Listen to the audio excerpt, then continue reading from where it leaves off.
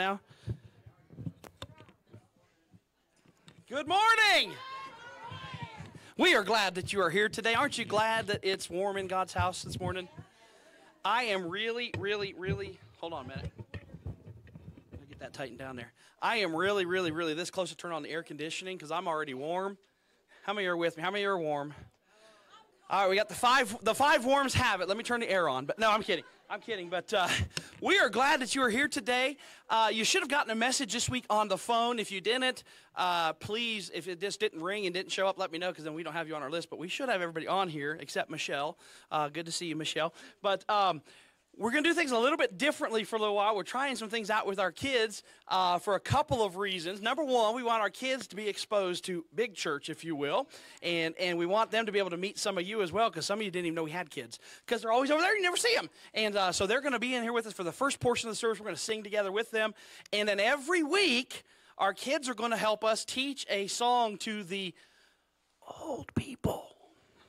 All right? They're going to teach some songs, some of them that you might know from your childhood. There'll probably be some with actions, and by the time we're done, all the people will be going, I need oxygen. But that's fun, all right? So we'll have a good time, and then we'll have a little Bible time with the kids as well up here during our service. So I just want to kind of make you aware of that. So parents and grandparents, if you bring kids, from now on until we decide to change something or try something different, just do like you did this morning. Just bring them right in. They'll sit with you for a few minutes. We'll have them sing, and I'll bring them up here to the platform here in a little bit to sing with us as well. But make sure you get checked in there at the table and get your pager. That pager is so when your kid goes crazy, they can come and get you. All right, no, I'm kidding. But just your kids are always good. But just keep an eye on that if you would. And make sure you return that when you I told my wife, I said, I would tell them they can't get their kid back if they don't bring the pager, but then she's like, they'll all just take the pagers home. And so, I'm kidding. Bring your pager back and check in at the door. That courtyard there is now usable, that door. That's where you want to go to pick them up, and their workers will take them over here in just a few minutes. Okay, so let's have prayer, and then we're going to jump right in, and again, a totally new schedule for this morning, but I think it'll be great, and just looking forward to worshiping God with everybody this morning. So let's pray together. Father, we love you. We thank you for today. Thank you for your many blessings in our lives. Thank you for the privilege we have to serve you, to love you, to worship you, to call you God, and to know that you love us so much that you sent Jesus to die for us and for our sins. And we pray that you'll bless our church service now as we worship you, as we sing, as we praise, Lord, as we preach, as all that we do today. We ask that you'll be lifted up and glorified this morning, and we ask these things in Christ's name. Amen. Amen. Real quick, any very first time guests? Very first time. We want to greet you this morning. Very first time. Very first time. How many of you kids are looking at people and saying, I've never seen these people before? All right, a bunch of you kids are thinking, I know, they're all first-timers to me. Copper, he knows, right? All right. Good to have Michelle. I mentioned her already back. She used to be with us for years and moved to Florida, came back here, and she's like, what happened to the weather? But anyways, good to see her back with us as well. So what we're going to do is this. We're going to play our 5-minute countdown video. And kids, you've never seen this, so what we do is we spend 5 minutes. We go to the bathroom if we need to. We get a drink if we need to. And we shake hands and just tell everybody, welcome to church, all right? Kids, what I want you to do is this. I want you to find some adults that you don't know and go tell them your name and shake their hand, okay? Can you do that, kids? Because there's some adults in here who don't know who you are, okay? Go introduce yourself and say, hi, my name is Bill, or whatever your name is, okay? Don't say your name is Bill if it's not Bill. He's ready to go. Is that Maverick? Jason? Jason's ready to roll, man. I love this kid. Come here, Jason. Come here, Jason. Jason, come here. Come here. Come here. Let's show him how to do this. Hi, who are you? My name's Jason. His name's Jason. Good. All right. See, that's what we're going to do, all right? Ryan, go ahead and start our video. 5 minutes, we'll get settled back in, and we'll get the rest of our service going this morning, all right? God bless you.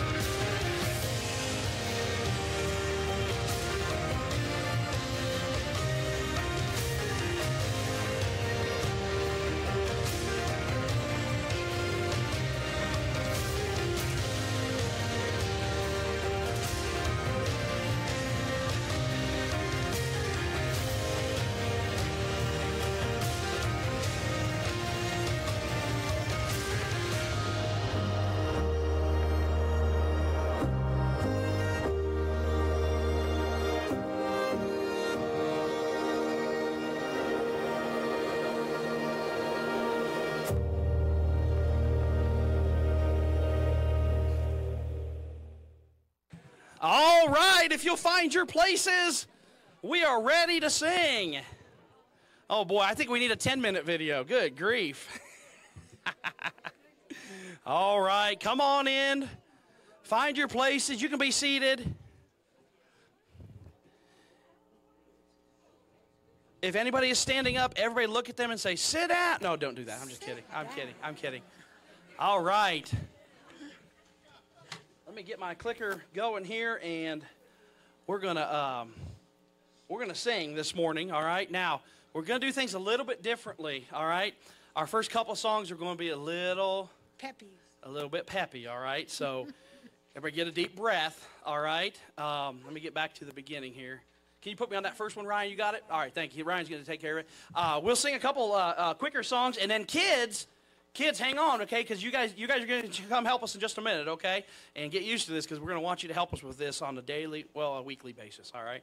And so we're excited about that, all right? So we're going to start off this morning with "What a Mighty God We Serve." Isn't that true this morning? Amen. Amen. And I want you to sing it. There are 3 key changes here, so bear with us, jump in, sing out loud, and get a breath before we start, okay?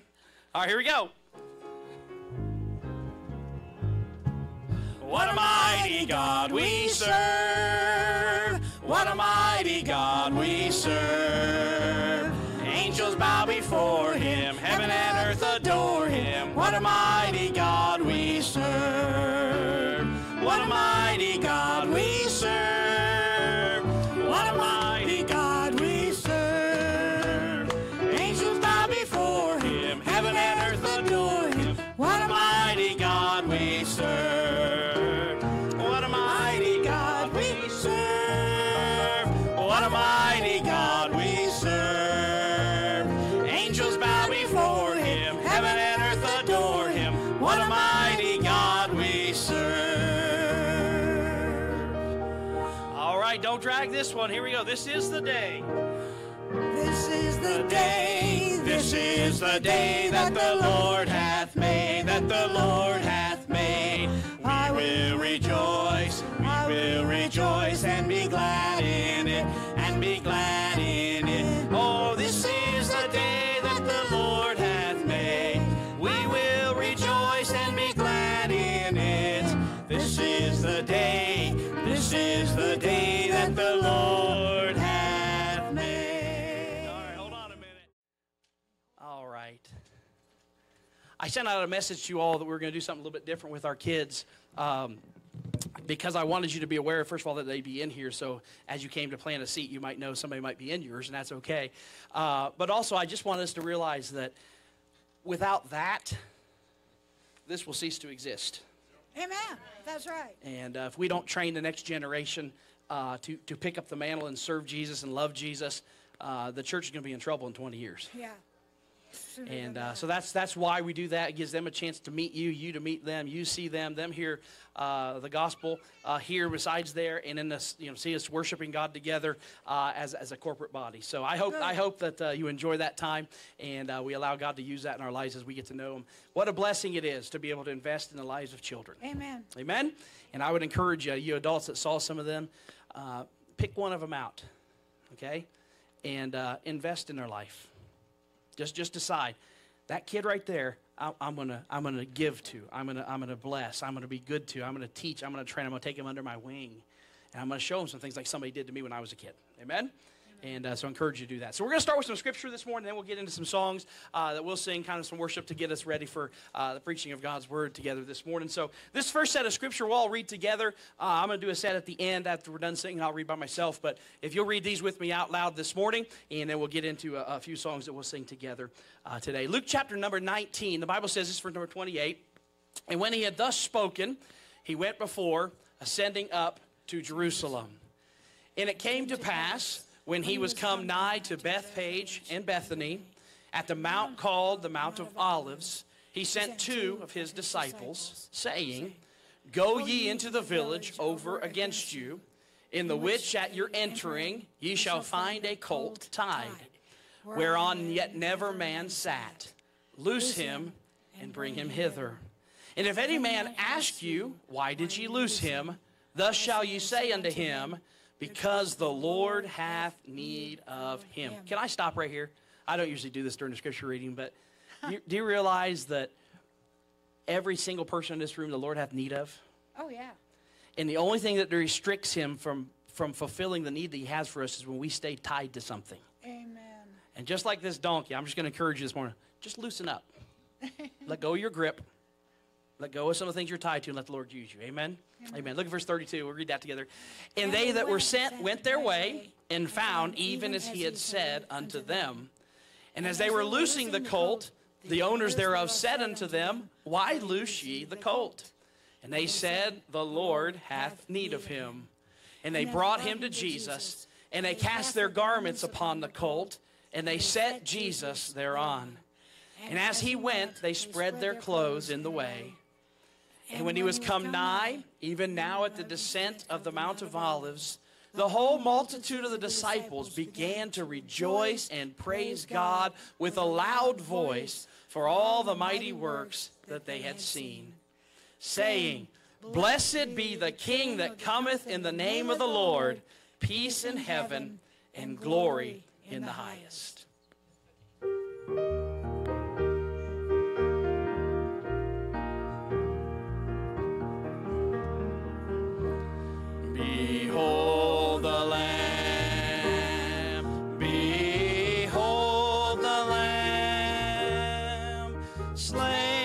from the foundation of the world, for sinners crucified. O holy sacrifice, behold the Lamb of God, behold the Lamb.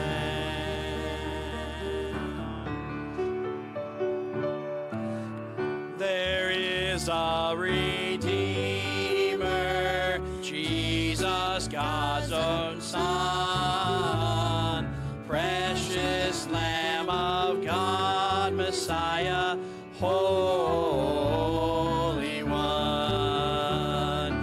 Thank you, oh my Father, for giving us your Son and leaving your Spirit till the work on earth is done. When I stand in glory, I will see his face.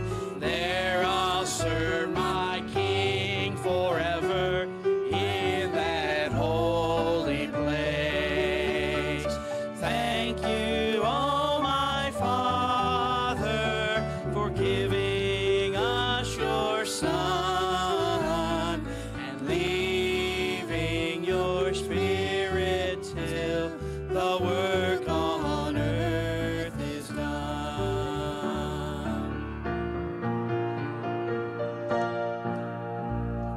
Man of sorrows, what a name for the Son of God who came, ruined sinners to reclaim. Hallelujah, what a Savior, bearing shame and scoffing rude. In my place condemned he stood, sealed my pardon with his blood. Hallelujah, what a Savior, guilty, vile, and helpless we, spotless Lamb of God was he, full atonement can it be. Hallelujah, what a Savior, lifted up was he to die. It is finished was his cry. Now in heaven exalted high. Hallelujah, what a Savior.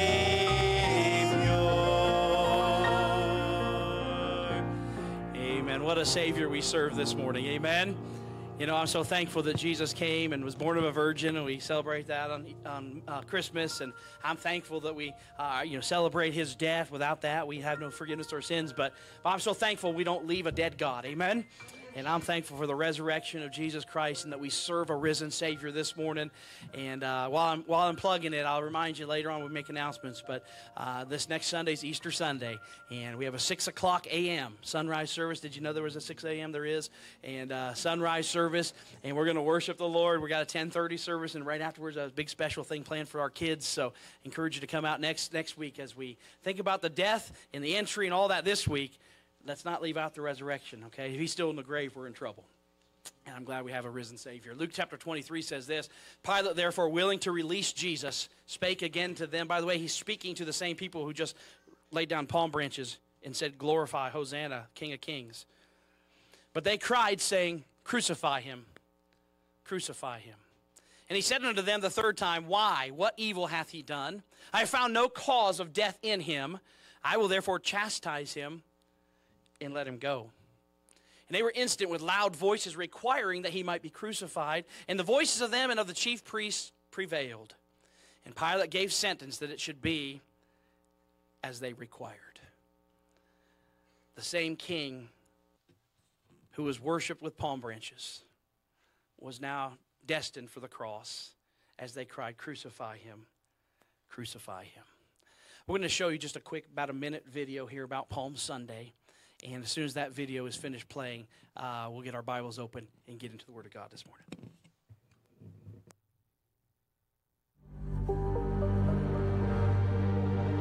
In the city of Jerusalem, whispers of anticipation are heard everywhere. The streets are alive with the news of the imminent arrival of Jesus of Nazareth. Jesus sends 2 of his disciples to fetch a donkey and its colt. He rides into Jerusalem, fulfilling what was foretold by the prophet Zechariah. As Jesus enters the city, a large crowd gathers to greet him, spreading their cloaks and palm branches on the road in a display of honor and reverence. The atmosphere is one of celebration. This is Jesus, the long-awaited Messiah, the embodiment of hope and salvation for a weary world. The people cheer. They shout, "Hosanna! Blessed is he who comes in the name of the Lord." And whether they know it or not, as Jesus passes by them, they are witnessing the face of God in the humanity of this man on this borrowed donkey. This Easter, you're invited to discover the King of Kings and the Lord of Lords, and to experience the overwhelming gift of grace and salvation that's being offered through the life, death, and resurrection of Jesus.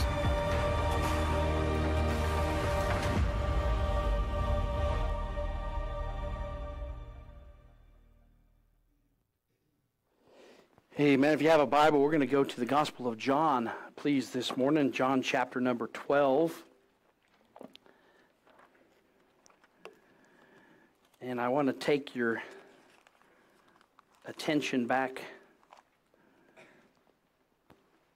this morning to some of the things we just sung about and to the video we just saw.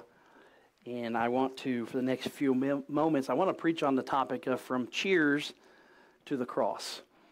And just like we read Scripture a moment ago, we saw how they were so welcoming to the King, but yet they were the first ones to cry out, "Crucify him, crucify him." By the way, it did not take God by surprise. Amen? God knew from the beginning of time exactly what was going to happen and how it would unfold. I'm thankful that Jesus was willing to be the spotless lamb. Amen? Amen. John chapter number 12, if you found that and you're able to this morning, stand with me out of respect for the reading of God's Word. We want to start in verse number 12. And then we'll read down to verse 15, and we're going to jump over to John 19. So we're going to stay in the same gospel, but we're going to jump over a few chapters here in just a minute to finish our reading. So look at John chapter 12 and verse number 12. "And on the next day, much people that were come to the feast, when they heard that Jesus was coming to Jerusalem, took branches of palm trees and went forth to meet him and cried, 'Hosanna! Blessed is the King of Israel that cometh in the name of the Lord.' And Jesus, when he had found a young ass, sat thereon, as it is written, 'Fear not, daughter of Zion, behold, thy king cometh, sitting on an ass's colt.'" Go to John chapter 19, if you would, and look at verse number 14. Again, that's the cheering part, bringing the king to Jerusalem. And then look at John 19, look at verse 14. "And it was the preparation of the Passover, in about the 6th hour, and he saith unto the Jews, Behold your king." They just called him king a few minutes ago, remember? Behold, king is here, right? "But they cried out, Away with him, crucify him. Pilate said to them, Shall I crucify your king? The chief priests answered, We have no king, but Caesar. Then delivered he him therefore unto them to be crucified, and they took Jesus and led him away. And he, bearing his cross, went forth into a place called the place of the skull, which is called in the Hebrew Golgotha, where they crucified him and 2 others with him, on either side one, and Jesus in the midst. And Pilate wrote a title and put it on the cross. And the writing was, Jesus of Nazareth, the King of the Jews. Let's pray together. Father, we love you today. We thank you so much for your blessings in our life. Thank you for Jesus who did die to save us. And thank you for the time we have to celebrate today his entry into Jerusalem, Lord, the praises that he received, the cheers that greeted him. But Lord, then we shift our attention towards what happened in God's designed master plan, which was for him to then die on the cross for our sins. And God, as we focus our attention on this for a few minutes, I just pray that you'll bless as we teach, as we preach this morning. May it be helpful to us, challenge us, Lord. Help us to learn and to grow in some areas of our life because of being here today. Father, we ask you, if there's one here that's in our service or even watching us online that does not know Christ as their Savior, Lord, I pray today would be the day that they would realize how much you loved them and that Jesus died for them. If they would just turn to you, that you could save them right where they are, if they would just allow that and step out in faith. Father, we ask you now to bless the time of preaching as we open your word. May I say exactly what you would want said. Empty me of sin and self, please, this morning, fill me with your spirit, and bless our this time that we have remaining. We ask these things in Christ's name. Amen. Thank you. You can be seated. Today we're going to embark together on a little bit of a journey back 2,000 some years ago. This journey is quite profound, and it begins with cheers of jubilation and cheers of excitement, and it ends at the foot of the cross. It's a journey that really encapsulates our faith and the essence of our faith. It also reveals to us the transforming power of God's love. And I'm excited about this journey. But at the end of this, as we look at this, I also want us to be reminded, not only are we reminded of God's transformative power and his love, not only are we reminded of our faith, we also need to be reminded of, because of what Christ did, it ought to lead us to having a profound devotion to Christ, because of what he's done for us. You know, there's a lot of gods in false religions today that ask you to die for them or ask you to give for them. You know that Jesus is the one that says, I don't want you to die for me. I want you to live for me because I died for you. What a contrast this morning. I want you to join me, if you will, and give me your imagination and your mind for just a few moments this morning as we trace the path of Jesus and his disciples from the cheering and exciting crowds there on Palm Sunday as they're getting ready to enter Jerusalem to the solemnness in the brutality that he would then face at the cross. And I want to give you some lessons, hopefully, along the way. I want to start this morning at the triumphal entry that we read about in John chapter number 12. The triumphal entry, and we see these cheers of jubilation, these cheers of excitement, these cheers of, hey, Hosanna, the King is here. We're so excited to have him. As you step back into these events of Palm Sunday, you're greeted by these people that are showing unparalleled joy and excitement. Man, these guys are thrilled that Jesus is there. The streets of Jerusalem are alive with a buzz and with anticipation. Jesus entering the city. He's riding on this donkey. The crowds have gathered to meet him. They've taken off their coats. They put palm branches in the way, and they're crying, Hosanna, Hosanna, blessed is the King, right? What a thrilling scene that must have been for Christ. What a thrilling scene that must have been for the disciples, who, by the way, Christ, has been telling them now, hey, I'm only here with you for a while and I'm going to die. And they're thinking, oh, this something must have changed. Look, all these people are excited to have him here. That's the triumphal entry. Cheers of jubilation. And I see a couple things that being fulfilled in that. The first thing you see is a king's welcome. A king's welcome. You ever met some important person? I was going to say a politician, but yeah. Never mind. What's that? You met Chuck Norris? Shut up! Did you shake his hand? Have you washed your hand? Oh, man. I want to shake your hand at the service, all right? She met Chuck Norris. Anybody else met anybody better than Chuck Norris? I mean, come on. It doesn't get much better than Chuck Norris. Now, he's going to hear this wherever he is. You know that, right? Oh, no, Chuck Norris. Yeah. Chuck Norris. What's that? John? We met John Wayne, really? Wow. That's good. Anybody else met anybody famous? Who'd you meet? Who? Who's that? Maybe I'm too young. Am I too young? Thank you. Thank you. I think I know who you're talking about. Okay. Anybody else met anybody famous? Bob? Jesus. That's the best one. Amen. Amen. Right? We'll get to him in just a minute. That's the true king. Amen. Amen. Anybody else met anybody famous? Who'd you meet? Who'd you meet, Michelle? Jessica Alba, famous actor, all right? Actress, sorry. Yeah, okay, cool. Who else? Who'd you? Nancy? Tex Ritter. Okay, Tex Ritter, all right. Anybody else? Too young again. I'm too young, yeah. I met Jamie Farr. You know who Jamie Farr is? Yeah. I met Jamie Farr. That's not a big deal, but I actually have met several times our former vice president. Met him several times, so that was kind of neat when he got chosen. I was like, hey, I know him. That's cool. But anyways, all right, so we've all met somebody famous. Of course, the best meeting we could ever meet is, like Bob said, Jesus. Amen. But when you meet somebody famous like that, of course, you probably stumble over yourself a little bit or that kind of thing. But you know, when they plan an event where that famous person might come, they don't just like say, well, when he shows up, we'll just kind of wing it when he gets here. If we got some water, you know, maybe we'll plan a meal last minute. All these things are planned and prepared ahead of time, right? Why? Because they're greeting somebody who they consider famous or great or wonderful or whatever, okay? Think about this particular passage here. As Jesus entering into Jerusalem here, he receives a king's welcome. They're not there just saying, oh, Jesus here, cool.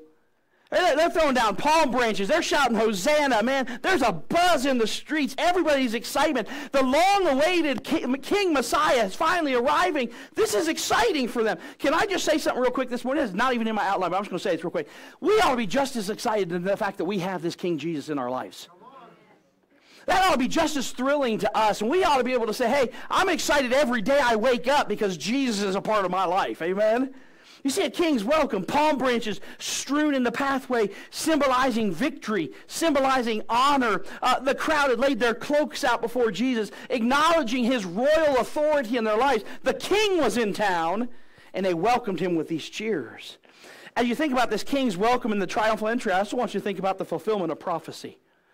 This account in John chapter 12 is a fulfillment of prophecy that was given in Zechariah chapter 9.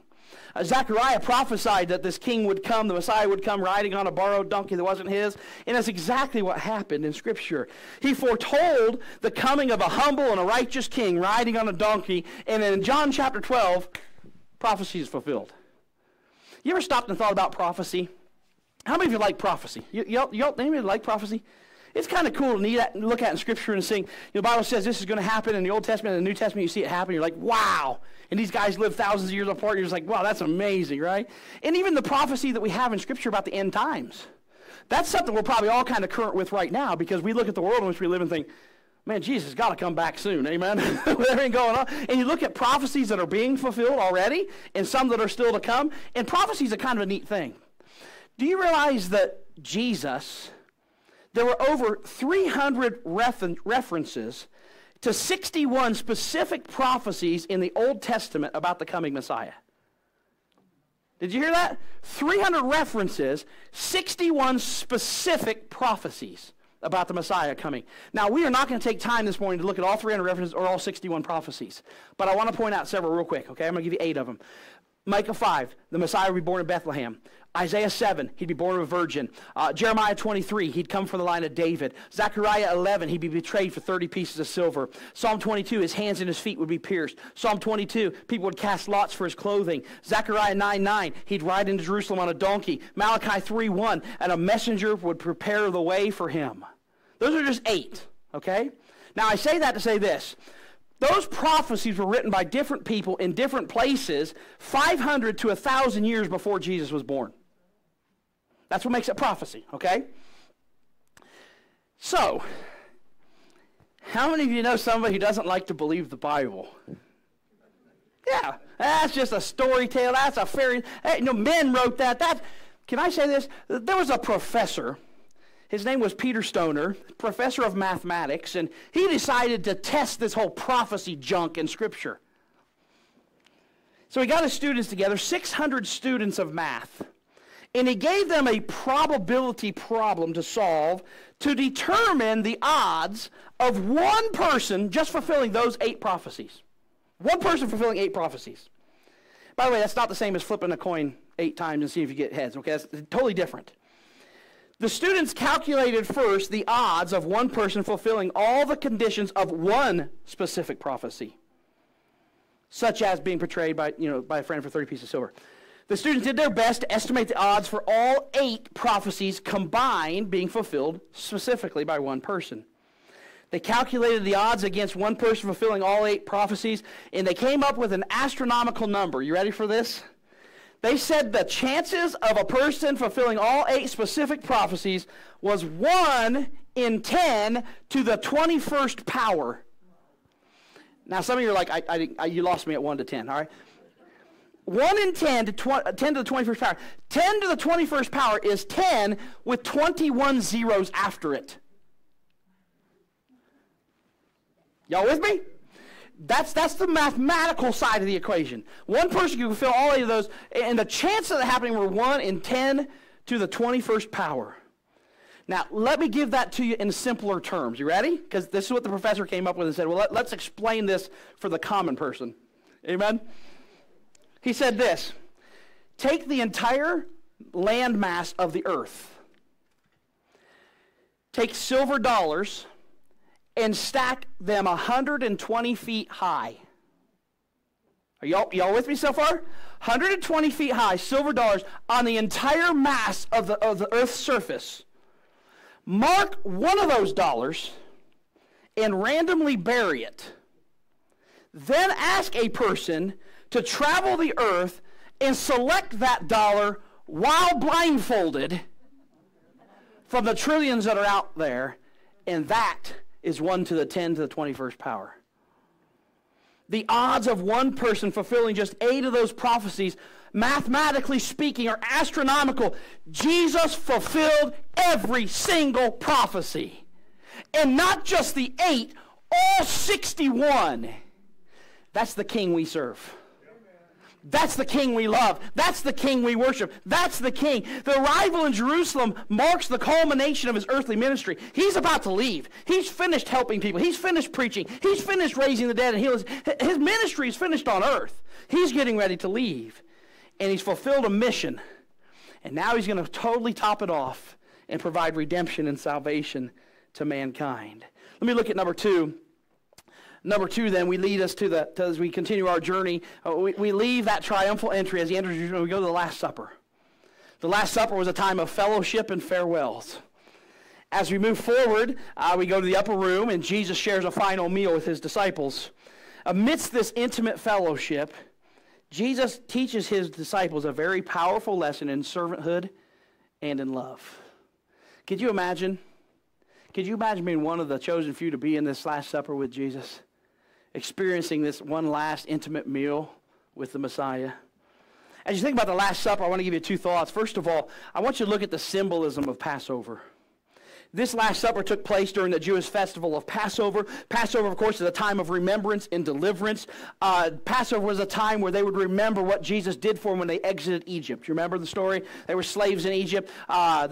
Moses came onto the scene, the 10 plagues. In the last plague, they had to put the blood on the doorpost, right? And the death angel came, and if your blood wasn't on the doorpost, your firstborn was killed. If the blood was on the doorpost, the angel would pass over, and your family would be safe through that.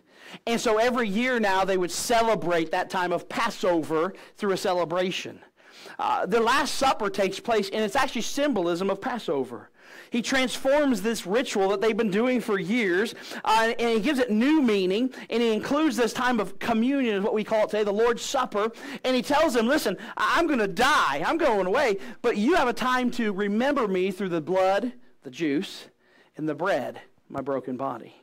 In a new form of deliverance, you're not being delivered from Egypt's captivity, you're being delivered from the bondage of sin. You're being delivered from the power and the rule of Satan. That's the deliverance you're going to experience. And so when you think about this Last Supper, it wasn't just a meal. It wasn't just a time of fellowship. It was also a time of him teaching through this, and he taught them the symbolism of Passover. But secondly, we also see then him teaching an act of humble service. You know, in a profound, very, very profound display of humility, Jesus took on the role of a servant during this meal. And he washed his disciples' feet. Now again, you talk about sacrificial love. We're talking about a day and age where they didn't have closed-toed shoes. You ever done something and they said, oh, you can't participate unless you have closed-toed shoes? A factory, you got to have steel-toed shoes, right? And some places won't let you do anything if you're wearing flip-flops or sandals or things like that, right? Somebody else, one of our, food pantry. If you ever worked at food pantry and showed up in sandals, they said, go put closed-toed shoes on or you got to go home. That's their rules, health thing, right? They didn't have closed-toed shoes. They didn't have bathtubs and soap like you and I have today. Y'all with me? Now, I'm going to be crude. I'm going to be a little bit gross this morning, but them disciples' feet stank. All right, think about it. Think about it. Just wearing your socks and shoes for a day, at the end of the day, if you're honest with yourself, you probably think, whoa, that's me. Right?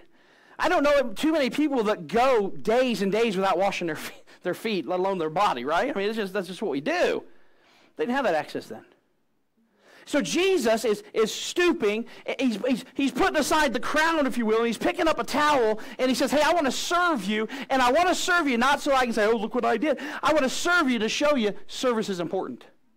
I want to serve you to show you that I love you, and I'm going to take a humble role, and I'm going to bow before you, and I'm going to wash your feet. I joke about this often. You've heard me say it many times if you've been here for the last few years, but I'm not a foot guy, all right? I don't want to see your feet. I want to smell your feet. And I definitely don't want to touch your feet, all right? And vice versa. I don't want you touching mine, all right? That's just me. I don't. If you guys want to have a foot washing service, you can have it on the day pastor's on vacation, amen? Help yourself, all right? I'm being a little facetious there, but you know what I'm saying? This is a humiliating thing. It wasn't like, oh, who's getting to wash feet today? It's my turn. This was Jesus sacrificially saying, I will humble myself, even though I am King of Kings and Lord of Lords, and I will show you what it means to love, and I will show you what it means to sacrifice, and I'll show you what it means to be humble for the sake of others. Amen. See, the Passover, this Last Supper was more than just a meal. It was a teaching opportunity for Jesus, and through this act, Jesus exemplifies the essence of his ministry, to serve rather than to be served. To minister to rather than to be ministered to. And this act just exemplifies his purpose of coming. We leave the upper room in the meal that was shared and the lessons that were taught to the Garden of Gethsemane. The Garden of Gethsemane is a picture of agony and surrender. Our journey is drawing nearer to its conclusion here, but we find ourselves in the Garden of Gethsemane. Jesus in the garden is wrestling with the weight of his impending sacrifice. I do not believe any moment in Jesus' life he was thinking about not going to the cross. I don't believe Jesus was considering trying to get out of going to the cross. I believe Jesus in the Garden of Gethsemane realized the weight that was going to be on his shoulders when he died on the cross. He realized that he was going to become sin. He realized that his own father would have to turn and not be able to look because of the sin that was placed upon his son. And he realized that separation was coming, and that relationship that he had with the Father was about to be separated. And when he realized that, it caused him agony. The Bible talks about how as he prayed in the garden of prayer, he sweat great drops of blood as he prayed. This was a time of agony in Christ's life. He experienced a couple of things. First of all, the agony of the cross. In the darkness and the solitude of the agony, though, I want you to understand something. He still surrenders to the will of the Father. Do you realize this, Christian? Do you realize that you can go through hard trials that you don't enjoy and that you don't want to be a part of your life? You can go through those and you can pass them and come out the other side with flying colors if you go through them realizing that Jesus is going through them with you and that it's his plan for your life to be involved in that. I don't think Jesus was looking forward to the pain of the cross. I don't think Jesus was looking forward to be separating from the Father. But I do know this, as he was facing that agony, Jesus also knew the Father had a plan. The Father had a plan. In the garden, he experienced profound anguish and distress as he contemplates the cup of suffering that he's about to drink and the separation that awaits him. But in the midst of his anguish, he submits himself fully to the Father's will, surrenders his own desires for the sake of humanity's redemption. Think about that for a minute. As he's praying, Lord, if it be real, let this cup pass from me. Nevertheless, not my will, but thine be done. Do you realize that in that submissive act, he provided redemption for every single one of us in this room? He provided redemption for every single person in the universe that would accept him just through the submissive act as he faced the agony of the cross. As I think about this in Gethsemane, I also see the power of prayer. We talk about this in a lot of our churches, right? Pray, pray, pray, pray. You have not because you ask not. You know, give God your burden. We talk about it all the time, right? But if we're going to be honest with ourselves as Christians, which we should be, right? Because God knows anyways. If we're going to be honest with ourselves, what is usually the thing that we lack to do most in our lives when we need to do it? Pray. We use it as a last resort instead of a first option many times. I've tried everything I know to do. I guess I'll pray. Man, it should start with, I'm going to pray and let God do the rest. Amen? The power of prayer is exhibited in Gethsemane. Jesus prays in the garden. He demonstrates the power of intimate communion with the Father, even in the face of overwhelming adversity. Jesus is praying and he's pouring out his heart to the Father. They're experiencing this oneness, if you will, while he's praying. And Jesus is getting ready to face the cross. And he teaches us this: in the midst of your difficult circumstances, the power of prayer sure is amazing. The fellowship with God sure is refreshing. Man, the intimate relationship we should have with God sure is amazing. You ever stop and think about prayer? I know we do it, right? And we just pray for something because it needs to be prayed for. But you ever just stop and think about prayer? Do you realize how intimate that relationship? God the Father opens up his office, and as he's sitting on his throne says, you can enter. You're not holy, you're not righteous, you're not worthy, you don't deserve it to be in my presence, but I'll let you in because you're my child. And then he says this: I desire you to come in. I'm not just opening it saying come if you want to. I'm saying this: please come. Please enter. Come unto me, all ye that labor and are heavy laden, and I will give you rest. Cast your cares upon me. I care for you. That's the intimate relationship and the power of prayer. Yet we throw it to the side and discard it so often in our Christian lives. The power of prayer is shown in the Garden of Gethsemane through the person of Jesus Christ. Through prayer, Jesus finds strength. Through prayer, Jesus finds determination. Through prayer, Jesus finds solace. He enables him to embrace the path that lies before him with courage and resolve. If anybody had a reason to back out right now, it was Jesus Christ. But after the prayer in the garden, and after suffering the agony, and after giving submission to the Father, what does he do? I'll press on. I'll press on. And by the way, lest you are confused, even when he was on the cross, he had the power to call 10,000 angels to get him down. Yet he did not. And he stayed on that cross to deal with the sins of mankind and to become the sacrificial lamb in the atonement for the sins of the world. The Garden of Gethsemane. Let me give you this last stop on our journey this morning. We started the triumphal entry. We saw the Last Supper. We went to the Garden of Gethsemane. That takes us to our final destination this morning, John chapter 19, the cross. The cross, of course, is a symbol and a reminder of sacrifice and salvation. Sacrifice and salvation. Our journey, as it concludes this morning, takes us to the foot of a place called Golgotha, the place of the skull. This is the ultimate place and symbol of God's love and humanity's need and provision for redemption. Amidst the agony and despair of the cross is where we find hope, forgiveness, and reconciliation. Had Jesus not been willing to go through the sacrifice and the agony, we wouldn't be able to experience the hope that he provides. Amen? We wouldn't be able to have the sins forgiven that he provides, the washing of regeneration, the making us a new creature we talked about with the kids this morning. We wouldn't be able to have us being brought into a relationship with the Father without Jesus suffering and going through what he did through willingly. The cross. Sacrifice and salvation. I want to look at those two aspects this morning. First of all, I want to look at the sacrifice of love.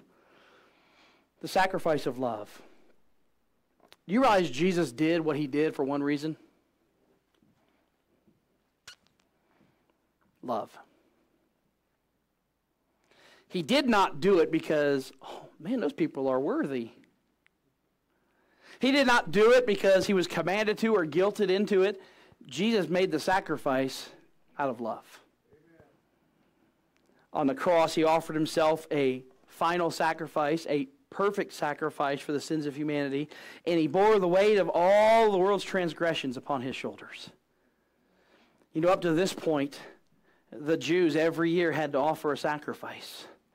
And every year on a certain day called the Day of Atonement, they would bring the spotless lamb in, and they would sacrifice it exactly the way Scripture taught them to. And they would put the blood on the altar, and they would take some of the blood, and they would put it on the mercy seat in the Holy of Holies. They would take a second a lamb, a goat, and they would put blood on it, and they would send it out in the wilderness. And it symbolized God taking away their sins away from them and giving them forgiveness for the next year until they offered the next sacrifice. And can you imagine being a Jew?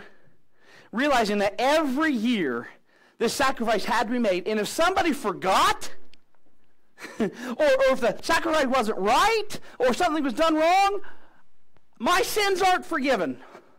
My sins aren't atoned for. My sins and the judgment of them are not pushed off for another year. I'm in trouble. Every year that Jewish altar would cry out, sacrifice, sacrifice, sacrifice. And when Jesus came to Calvary and they nailed him to an old rugged cross and they hung him there to die for the sins of the entire mankind, and when Jesus said it is finished, that Jewish altar toppled, man. That veil in the temple ran in two, and Jesus said, sacrifice complete, it is finished. Amen. No more lambs need to be killed. No more blood needs to be shed. The blood of the spotless lamb has been shed, and that provides the redemption of all mankind. And he did it because of love. In his suffering and his death, Jesus reveals the depth of God's love for us. He demonstrates there's no greater love than a man lay down his life for someone else. I want you to stop and think about this sacrifice of love, okay? Because it's more than just one person involved. Jesus loved us enough to be willing to be the sacrifice. God loved us enough to give his only begotten Son, that whosoever believes in him might not perish but have everlasting life. Do you see the sacrifice of love involved? It's not just like, well, Jesus, do you realize that it started with God the Father being willing to give his Son to pay for crimes and sins that he did not commit? Huh? How many of you parents would let your child pay for the crimes of somebody else that they did not commit? Ain't no way, right? I'll go to bat for the man. I'm going to die. Ain't gonna happen. They didn't do it. They shouldn't have to pay for it, right? Yet God said, I know he didn't do it, but because I love you all so much, I'll let him take your penalty. I'll let him take your beating. I'll let him suffer in your place. God loved us. Jesus loved us. He was willing to take what he took. Do you ever stopped and thought about, it's a good time of year to do it, you ever stopped and thought about the pain that this sacrifice entailed? They didn't just throw him up on a cross and say, okay, die. You know, before he ever faced the cross, he was beaten with a cat of nine tails. The kids over in Children's Center, they're learning about some of this morning, and my wife made a cat of nine tails for them so she could kind of show them what it looked like and what it did. It only has 8, so I'm hoping they don't count. She missed a strand, but it's all good. Boy, a cat of 8 tails would be just as bad as a cat of 9 tails, amen? And that it wasn't. It's not literal cat tails. You understand that, right? It wasn't like 9 cats' tails tied together. You all got that? I'm just making. Now that would be. Never mind. I said, that would be fun. No, I'm just kidding. I'm kidding. Peter, don't get after me. Anyways, but this was like a large piece of wood, like a baseball bat. Let's put it in proper perspective, right? And on that baseball bat was attached 9 strands of leather. And embedded in that leather were pieces of glass and bones and metal and shards of anything you do.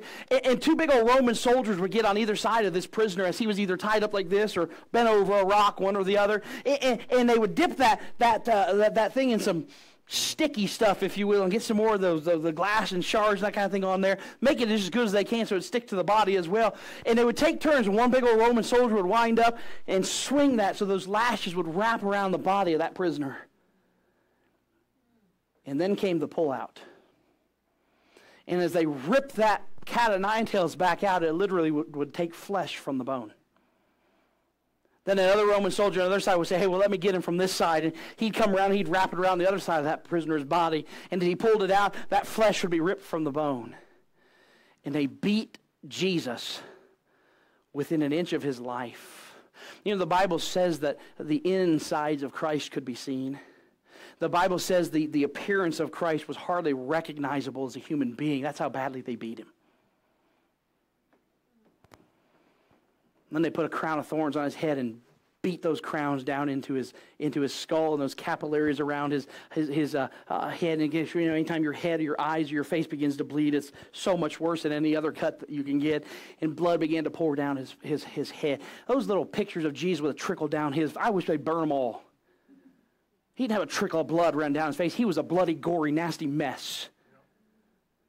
They put a robe on him to mock him being royalty. But you know what they did before they went to the cross? They ripped the robe back off. And if you think about the time of that robe being attached to those bloody wounds and the time to be ripped off, those bloody wounds, some of them had time to heal a little bit and dry up a little bit, which then stuck to the robe that they put on him. And then they ripped that robe off him and opened up all those wounds again. And they plucked his beard.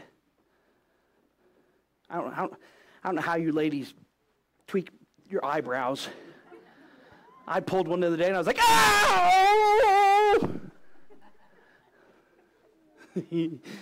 I won't ask how many of you men do. I don't even want to know, but you know. And can you imagine having just fistfuls of your beard just being yanked out? They smacked him with the palm of their hands. I don't know about you, John, but man, if you want to fight me, let's fight. I'm throwing fists. I ain't slapping you like a little girl. Amen? Thank you. I appreciate it. Maybe I should fight somebody else. Anybody else want to fight? They'll slap me instead of punch me. You know what I'm saying? That's like a disrespect. If a man comes up to you and slaps you, man, that's huge disrespect. And they did it over and over and over to the Savior. They spit on him. They mocked him. They cursed him. And then they drove nails. I'm not talking about these little stupid nails we use in our wall. They drove spikes into his arms, his hands, his feet. And they attached him to a cross. That cross had a pre-dug hole most of the time, and they would attach the prisoner to the cross many times before. And as they lifted that cross and dropped it up into the hole, can you imagine as you're being suspended by just 3 nails, how badly it jarred the body of Christ? I imagine every bone in his body was probably out of joint. Yet, as prophecy fulfilled, none were broken. While on the cross, they continued to mock him. The one who died beside him that he could have saved, one accepted and one still rejected. They stuck a spear in his side. You see the little bitty cross we get a picture of, little blood trickle that we get a picture of. We think, oh, he died for my sins. Oh, I get to go to heaven.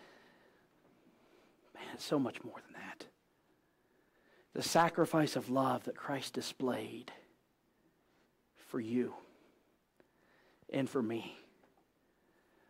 Not just so that we could be saved, because get to go to heaven, that's great in and of itself, but so that he could change us and mold us into the image of his Son, so then we could turn around and reach the world and reach other people with Jesus Christ. A sacrifice of love was shown at the cross. Then you also see the triumph of salvation.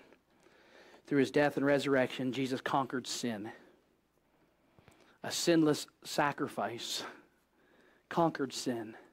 He conquered death. He conquered the grave, which we'll see next week. And he offered salvation and eternal life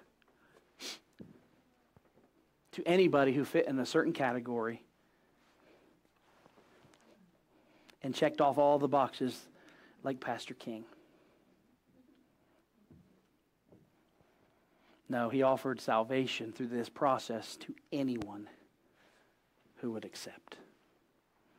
Young and old, tall and short, thin and not so thin, right? White, black, red, yellow, green, orange, brown, purple, pink. Every language, every nationality, every tongue, every kindred. He said salvation's available to you. The cross today stands as a symbol of victory and a symbol of redemption, and it invites anybody to embrace it and experience the transforming power of God's love, grace, and mercy. the question we have to ask ourselves as we conclude this journey from Cheers to the Cross is this. First of all, have we embraced the life-changing power of the cross? Have we experienced that relationship with the King of Kings? Can we learn some lessons from this journey? Can we be inspired by the humility that Christ shown and challenge us to be better servants and to show more love and to practice true humility? Can we follow his footsteps with courage and devotion and realize whatever situation, whatever circumstance Christ puts me in, I can rise victorious through it because of the King of Kings? As we think about Easter season, please, please, please remind yourself it's not about chocolate. Although chocolate's good, amen. It's not about our Easter extravaganza, although that's going to be a lot of fun for our kids. That's not what it's about. It's not about dressing up in fancy spring colors, amen. It's not about having family dinners and get-togethers. There's nothing wrong with those things. That's not what it's about. It's about the love that Jesus Christ showed for us. The depth of his love. Respond with hearts full of gratitude and praise. What started with cheers led Jesus ultimately to the cross. I want my life to be resolved and committed to live for him because of what he did for me. Now, this morning, I'm going to say this and I'm done. We're not going to leave him in the grave. Amen? Because 3 days later, he rises again. Now, you're going to have to wait 7 days to hear about it because it'll be next Sunday. But y'all know anyways, right? He doesn't stay in the grave. That's what brings the ultimate victory in our lives. The death is wonderful, and it had to happen, but it doesn't work without the resurrection. We'll pick up there next week. Next week, I just want to encourage you again. At the end of our service here in just a minute, we're going to make some announcements. I'm going to give you guys some things, but I want you to invite some folks out for Easter Sunday next week. That's one Sunday that people will come that will never come any other Sunday of the year. But somebody has to invite them. 82% of people come to church because of a personal invitation. Yet 1 in 5 Christians actively invite people. Did you hear that? Yeah. Get out and invite some folks to Easter. We're going to start a series next Sunday on Easter, Resurrecting Hope, overcoming life's greatest challenges. And we're going to spend the next 3 weeks after Easter just talking about that resurrecting hope. So get them here for Easter, and then hopefully we can get them to come back and just realize the wonderful power of an amazing God if we'll truly give him our lives. I'm thankful for the cross, amen? But I'm so much more thankful for the empty tomb. We'll talk about that next week. Let's pray together. Father, we love you this morning. We thank you for your goodness. Thank you for this journey we've been able to see through the cross, through the Last Supper, through the Garden of Gethsemane, all the way back to the triumphal entry, Lord. And Lord, may we never stop cheering you and praising you and lifting you up and magnifying you. May we always present you as our God and our King and our Savior and our wonderful, wonderful Lord. Lord, challenge us in the area of our humility, our sacrificial service. Help us with our love. May we be what people need us to be. May we live for Jesus. May we point people to the Savior. And Lord, may we be thankful for the death, the burial, and the resurrection of Jesus Christ. And may it challenge us to live devoted, consecrated, committed Christian lives for Christ because of what he's done for us. Help us, God, I pray, with these things. Help us to live for you. Help us to be fully surrendered and submissive to the cause of Christ, I pray. Heads are bowed this morning, eyes are closed, no one's looking. Just a brief invitation this morning. We'll sing our closing song, make some announcements, we'll go home. You're here today and you'd say, Pastor, first of all, I also am thankful for the cross, and I've accepted that sacrifice he made for me on Calvary. And preacher, if I were to die today, I am assured of heaven. Heaven's my home for eternity. And I know that not because I'm a good person or I've been in church or I got baptized or I followed these laws or these rules. I gave my heart to Christ. I put all my faith in what he did for me on Calvary. And the only way I'm getting to heaven is because of the way and the truth and the life, which is Jesus Christ. And I know I'm heading my way to heaven because of Jesus. And I've trusted him. Would you do this? Nobody's looking. Would you just slip your hand up? I just want to rejoice with you. Amen. Praise the Lord. Good, good. Hands all over. Good. Praise the Lord. Thank you. You can put them down. Thank you. Amen. Amen. Most of the crowd, if not all the crowd. But I'd be remiss not to ask this in case. Maybe you'd say, I couldn't raise my hand. I'm not sure if I were to die, I would go to heaven. I'd like to know that. I know about God. I know what you're saying, but I'm not sure. Would you pray for me? I won't call your name. I won't embarrass you, but could I pray for you this morning? I'm just not sure. Would you pray for me? Would you do this? Nobody's looking. Just slip your hand up, slip it right back down. I want to pray for you in just a minute. I'm just not sure. Would you just pray for me? Anybody at all like that? I'm just not sure. I'm just not sure. All right. One last question, and then we'll sing. Because of what he's done for us, will you be challenged and motivated this year to live for him? To be what he needs you to be, to promote the cause of Christ, to be committed as a Christian and a fully sold out disciple of Jesus Christ.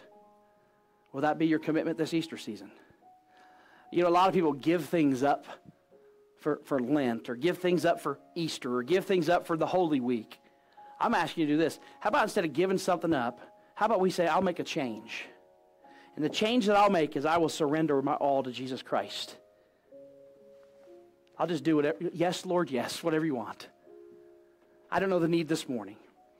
But as we think about Palm Sunday, we think about what Christ did for us on the cross and this journey that he went through, boy, I surely hope that it changes our perspective on life today. And as we lead up to Easter Sunday and we celebrate the resurrection, I pray that we'll be challenged and motivated to live for Christ and to point as many people to the Savior as we possibly can. Father, I come to you now, and I pray that you'll take what's been said. I pray that you'll use it to help us, encourage us, grow us, and challenge us. Lord, we all need to live more for Christ. We all need to be better servants of Christ. We all need to be humble and serve and love. Help us to do so because of what you've done for us on Calvary. And Lord, as we get ready to prepare this week for Easter, prepare our hearts. Prepare our church, prepare our community, Lord, and may we be vibrant witnesses and invite people to come to hear the glorious news, the resurrecting hope that we have in Christ. May we do what you'd have us to do, Lord. I pray, have your will and way in this invitation now. We ask these things in Christ's name.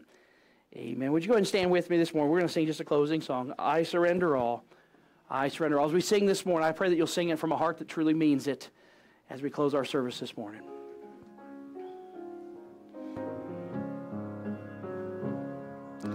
All to Jesus I surrender, all to him I freely give.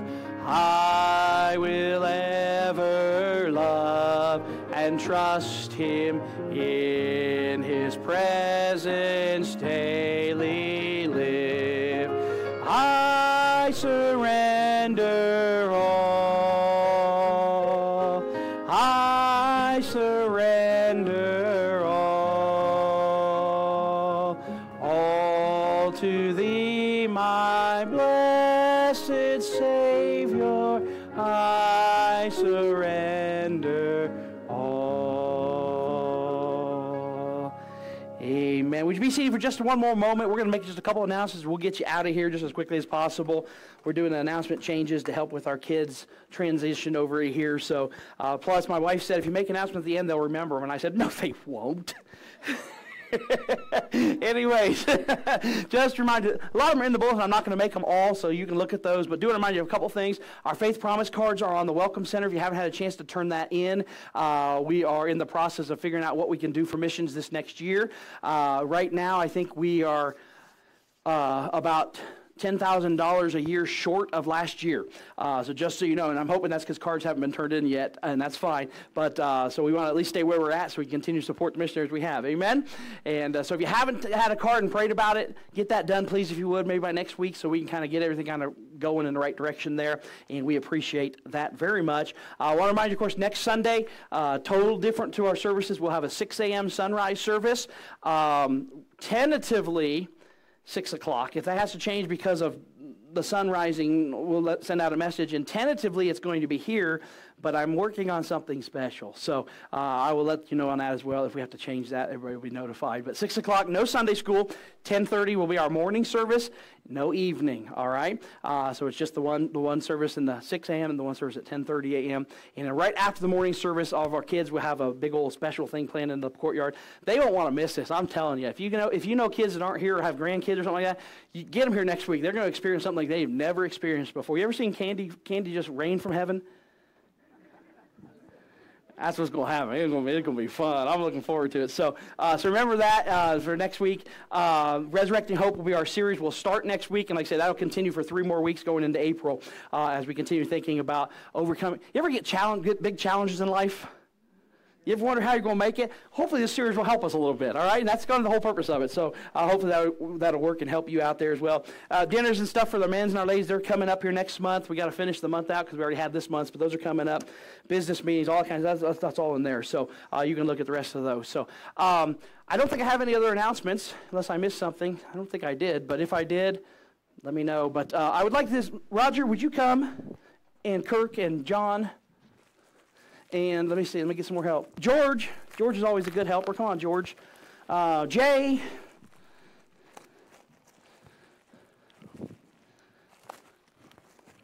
Corey, you want to help? Give Corey some here as well. I want, Roger, can you give Corey some? Give him a stack right here as well. I want to make sure everybody gets one. I want everybody in this building, okay, at least the adults. If there's enough for the kids, that's fine too. I want everybody to get at least 2 of these, if not 3. If you'd like 3, take more. If you want more, let me know. I got more at the Welcome Center, okay? And then these are just these are invites to next Sunday and to the next 3 weeks of the service, okay? So go ahead and just get those passed out, guys. Maybe start at the back and the front, meet each other in the middle, and they'll come around with those. And while they're coming around, I'll just remind you, the easiest thing to do is to hand this to somebody and say, I would love for you to be my guest for Easter Sunday if you don't go anywhere. Bam, okay? Real simple. And you might be surprised at how many people might give you a positive answer. Amen? I was going to give you all 10, and I thought that's a challenge, so I'll give you 2 or 3. And if you can do that. I don't know how many people we have in church today with all of our kids and everything. We're probably 100-ish.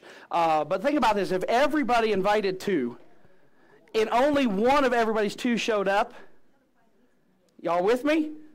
That's another 100 people. Amen? And it's not about numbers, but it is about reaching people with the gospel. Amen? And that might be the only way to get them here is for an Easter service. So we're looking forward to that. We'll have some special music and things going on that day as well. But I encourage you to get out this week and invite people to Easter services and beyond. All right? Anybody need more? If you need more and they only gave you a couple, just let us know. We do have extras.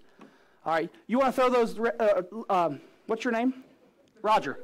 You want to just throw the rest of them on the Welcome Center with the others? That way if people do want to grab more on the way out, they can. If you want to take a stack to Walmart and go hit all the cars in the parking lot, put them under the wipers. Amen. You do what you got to do. Amen. Amen. All right. If you're a guest this morning, I know we had one. They came in right as everybody was like swarming everybody, but I'll meet you in the lobby after the service. Well, I got a gift for you for being with us. We appreciate that. I think that's it. All right. 6 o'clock tonight, we'll be back. We're gonna start April 7th in our evening service. We're gonna start a series on real Christianity. The word Christian has been muddied and abused and twisted, and I'm a Christian because I live in America. No, you ain't. All right. And I want to really delve into the topic of what's it really mean to be a Christian. And we're going to spend probably 8, 10, 12 weeks maybe just really hitting that thing on Sunday nights. But we're going to start tonight with just a series, not even a series, just one single message on a call to be a real Christian. And I want to look at that from Philippians. So I encourage you to be back tonight at 6 if you can, all right? I'm just going to close with just a quick prayer. And as you pray, we got a special pianist lined up today to play you out. And he'll do a good job there as we get ready to dismiss. Joseph, I appreciate you being willing to do that for us this morning. So let's pray, and we'll be dismissed. Father, we love you again. We thank you for your blessings and your goodness. Thank you for the privilege we have to serve you. We ask you to bless us now as we go to our homes. Keep us safe. Bring us back again tonight, Lord, we pray. And we ask these things in Christ's name. Amen.